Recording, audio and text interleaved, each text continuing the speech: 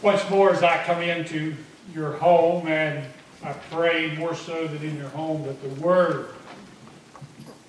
the living Word, would penetrate.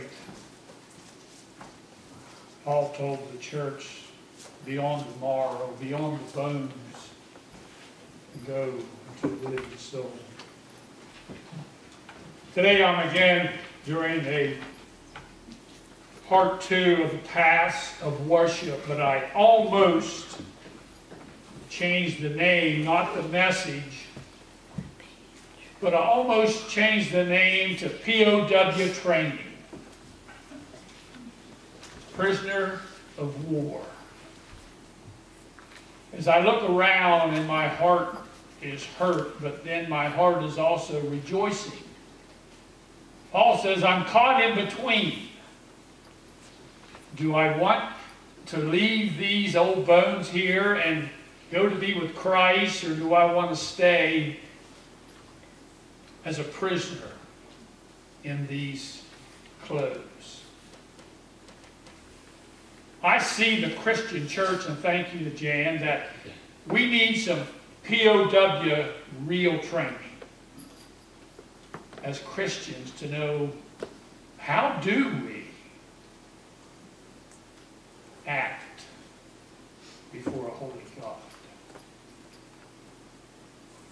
Christian churches can never be a nickel in the slot worship. It just can't happen. Most of us has probably seen the old, maybe on TV or something, you just put a nickel in the slot, you pull the lever and a bunch of things go across, and if they all line up, you get a blessing. Most of the time they don't. So when we come into God's house, or when you go into your closet, or wherever you are, you can worship. There's a misunderstanding at large about worship. We are worshiping to gather here, but if you can't worship in your job, in your home, in your shower, wherever, you can't worship here. This is just an extension of your worshiping Christ wherever you are. I'm sure if you've ever been really, really sick, you know what I'm talking about. Paul's writing unto the Romans. He wants to encourage them. And today's scriptural reference is found in Romans 1, 18 to 24.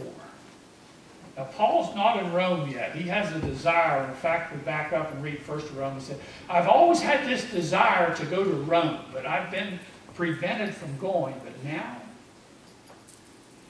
through the grace of God, or through the grace of Christ, he didn't even have to pay for his way. Rome took up that, but he went as a prisoner. So Paul was a POW. Prisoner of war. My son took POW training once, and he said it was really, really tough. He said they could do anything emotionally, spiritually, physically, but harm the body. So they couldn't hit us. But he said they could get in your face. He said, I went through all darkness for a while, lost track of time. All light, all noise, all silence. Interrogated, mistreated. And then when I went to actually battle in Afghanistan, they give me an update. Just in case. I was a prisoner of war. Christians, are you prepared to be a prisoner in your own skin, in your own house? You see, many times in life, we get the what is it, abduction syndrome? Where we're captured and it's not too long until we have a relationship with our captive. Kidnap a teenage girl and you mistreat her long enough, she'll start to love you. In fact, she'll start to worship you. Even though she's mistreated, belittled. Christians have been mistreated and belittled on a greater scale since time began. But now, Christians are starting years ago, and that syndromes continue to like our captive. See where I'm going? Someone wise said, my job is to prepare you for battle. Paul said that. Jesus said that. But the tire and the rubber is to make sure you have everything you need to accomplish your mission. Brian does that. Doesn't send his men out without what they need. Don't go to a gunfight carrying a knife. Gives them a weapon is worthless until he shows them how to use it. That's what this Bible is. This is the greatest weapon. Now, Jesus is the power. Never forget that. Listen to where Paul is. If you read this, I almost read it with tears. And then I'm going to read one more found in Revelation. That I hope brings a lump in your throat. Romans chapter 1, just starting with 18, and the captive says, God's wrath against man. The wrath of God is being revealed from heaven against all the godliness and wickedness of men who suppress the truth by their wickedness. Since what may be known about God is plain to them, because God has made it plain to them. Since the creation of the world, God's invisible qualities, his eternal power, and his divine nature have been clearly seen, being understood from what has been made, so that men are without excuse. For although they knew God, they neither glorified him as God nor gave thanks to him. But their thinking became futile, and their foolish hearts were darkened. Although they claimed to be wise, they became fools. They exchanged the glory of the immortal God for images made to look like mortal man, and birds and animals and reptiles. We didn't put it in the bulletin, but turn with me to Revelations, a very easy book to find. Revelations chapter 2. I just want to read one verse. Chapter 2, verse 20. And this is the letters to the churches. This is the third church that Jesus describes in his letter to John. And this one will put a chill up your spine. It did mine. And I pray that chill never leaves. He's talking to the church of Thyatira. Listen to what Jesus says. Revelations 2, verse 20. Let me just read the whole letter, or the beginning of the letter for you. To the angel of the church of Thyatira, these are the words of the Son of God, meaning Jesus, whose eyes are like the blazing fire, and whose feet are like the burnished bronze. I know your deeds, your love, your faith, your service, your perseverance, and that you're now doing more than you did at first. Here's the chill. Nevertheless, I have this against you. You tolerate the woman Jezebel. Let us pray. Our Father in heaven, words, Lord, are cutting this morning. They're cutting me, Lord. They're cutting who I am as a man, who I am as a teacher, a pastor. Lord, I pray this morning that there's some cutting being done throughout the Christian church, throughout this place this morning. Lord, I pray that the Holy Spirit would move in our very midst this morning. That would come into this place not to encircle the place, but to fear us, Lord. Come into our hearts, Lord, and speak to the very core of who you created us to be in the likeness of you.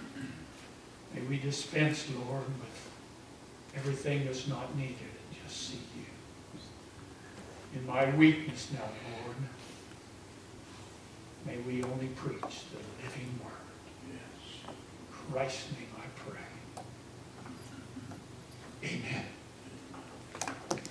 If you remember last week, I brought up Aidan Tozer as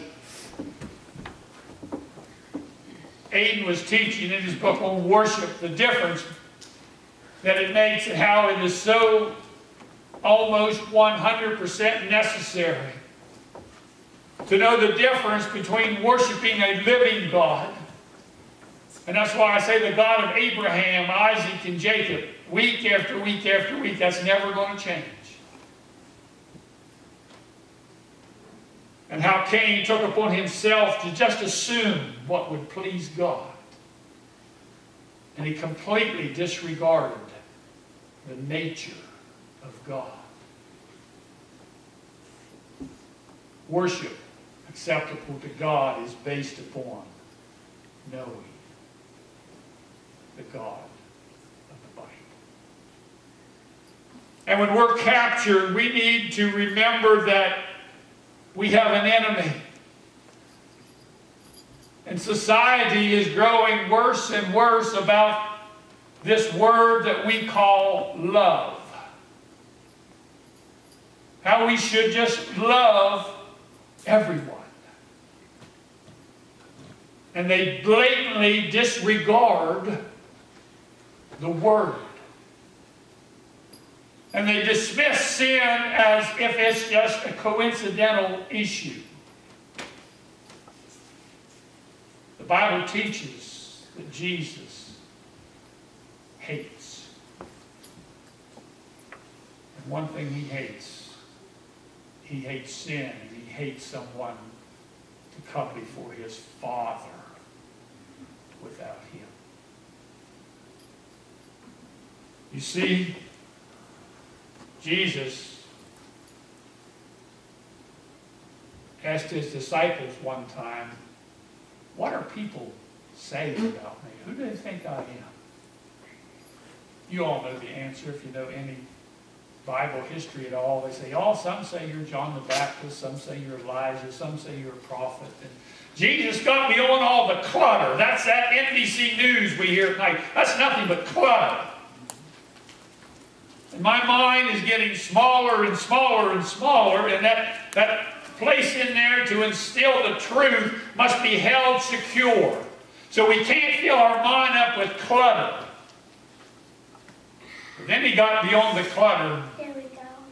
He says, but who do you say I am?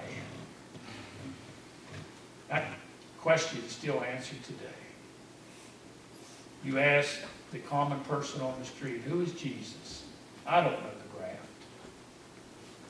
But I pray when you're held prisoner of war and someone asks you, who is Jesus? That's after hours of darkness and hours of light and hours of noise and hours of solitude. Can you still say in your mind, he is my Savior? And I know him. But the question is, does he know you? Wow, what a difference. I know Donald Trump. Donald Trump don't have a clue who Donnie Savage is.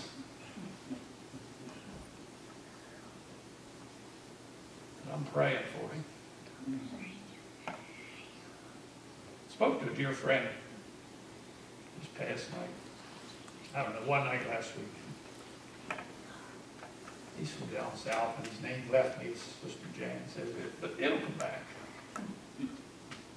And we was talking about the church. In fact, we was talking about Westmoreland District. And I'm not going to get into all the issues. But he says, Donnie, remember Lazarus? I said, well, yeah, I know the story of Lazarus. He said, do you know who went to see Jesus? Yeah, some servants went to see him. Do you know what they told Jesus? I said, yeah, they wanted him to come see Lazarus. He said, no. That ain't what it says. I think it's in John 11:3, maybe. I think. Bear with me just a moment. Let me see if I can find it. But you know the story. Lazarus was sick. And his disciples was with him some distance away. John 11. I'm surprised. It says the death of Lazarus. And he says, the disciples went to him, or the servants went to Jesus. Listen to what it says. Now a man named Lazarus was sick, that Mary and Martha's brother. And he was from Bethany, the village of Mary and her sister Martha. This Mary, whose brother Lazarus now lay sick, was the same one who poured perfume on the Lord and wiped his feet with her hair. So the sisters sent word to Jesus. Now, this is it. Lord, the one you love is sick. Not the one that loves you. Isn't that awesome?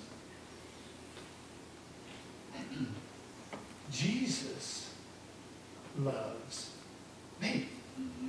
We live in a theology world today that is sick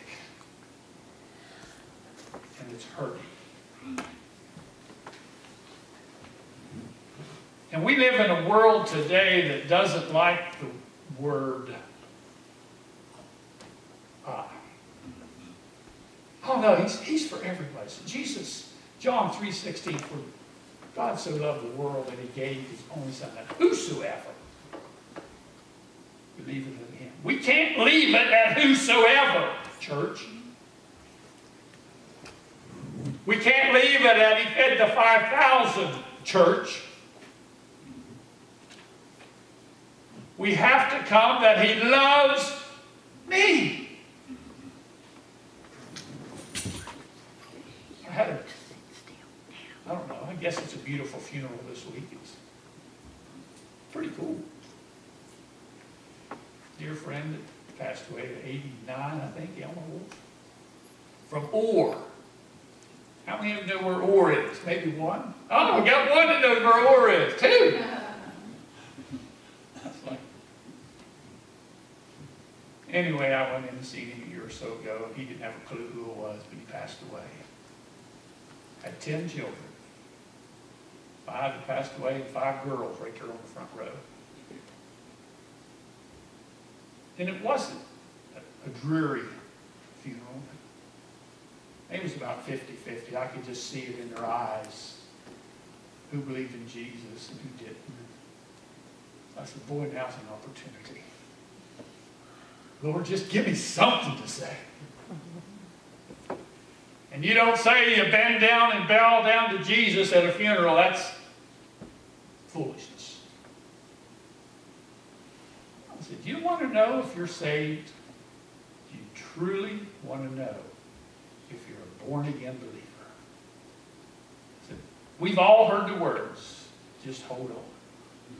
In times of struggle, just hold. You know where we're going with this. Anybody that knows me knows I see a smile here. I know where he's going. I can finish that statement. I said, here's how you know know when you know. If you believe in Jesus, and you're born again and covered by the blood. In times of struggle, the deepest, deepest struggle, when you're held prisoner, I said, your dad's passed away from the body. He's still who he is. Nothing's changed with his address. Your friend has passed away, and you're holding on. I said, you can hold on to members. He told us to do that. But I don't want you to hold on now. I want you to let go. Just 100% let go. Let go of Jesus. Let go of his word. Let go of his teaching. Let go of the comfort. I want you to just completely disassemble yourself from Christ, because one day it's going to happen. And then I want you in that next moment to see how that soul is. Are you feeling peace? Or are you feeling trouble? You're feeling peace. It's, oh, God. You're born again believer. You're feeling, where are you, Jesus? You're in the hell. You see, it's not about holding on. It's about who holds on to you. You see, when Cain came to God, and he brought his very best, and he wanted to worship God, God never held on. You see, Cain viewed sin as just, it's just window dressing. You see, if Cain represents man at his best, according to Paul, he even worshiped as man at his worst. You see, what was happening, they began to worship creation instead of creation, creator. Paul talks about this on Mars Hill, and he's pretty kind to them in Athens.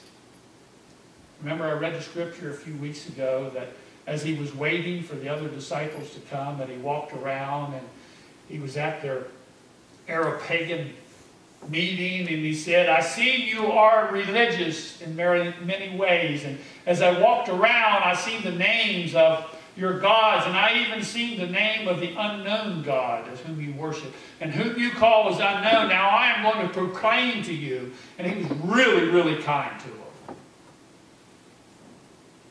Paul talks about this pagan worship to the Romans, and he drops all kindness. He talks to them, and he doesn't have one nice thing to say about them. He condemns them outright because they knew God. Did you ever hear someone say that? I've heard the question, well, what about, and they always go to the deepest, darkest jungles of Africa. In the deepest, darkest jungles of Africa, they know God. Or God is a liar.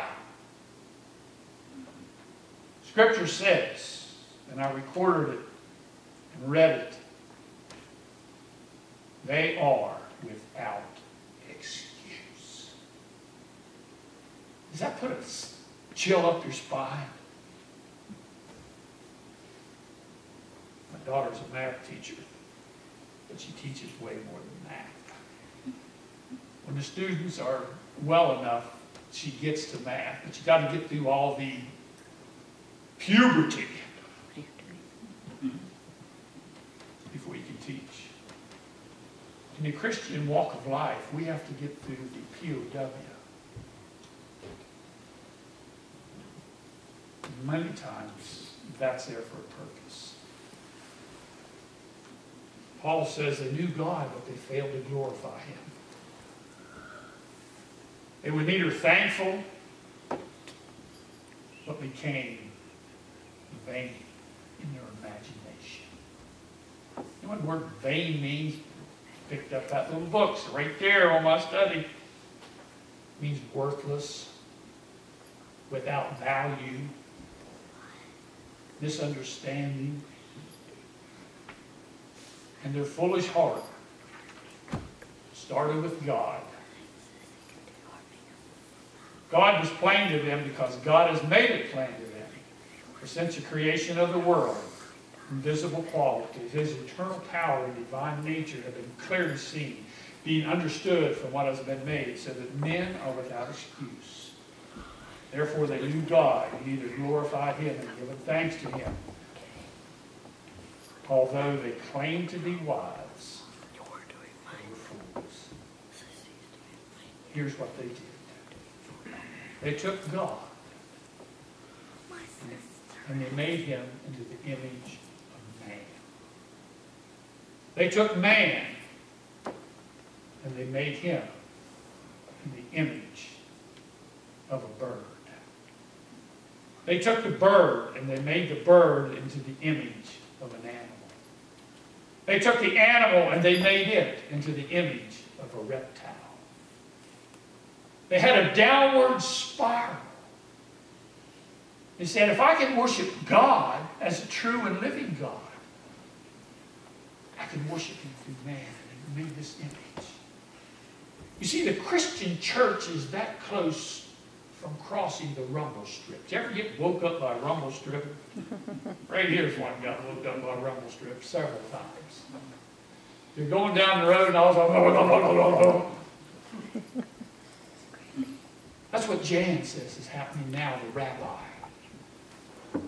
God has given us a rumble. We need to glorify Him when we are in a prisoner of war. We need to glorify Him, that worship flows from an encounter that is so deep within us that the world can't shake it. It almost has to come of an understanding of just who God is. They can't rob you from that once it's instilled within you.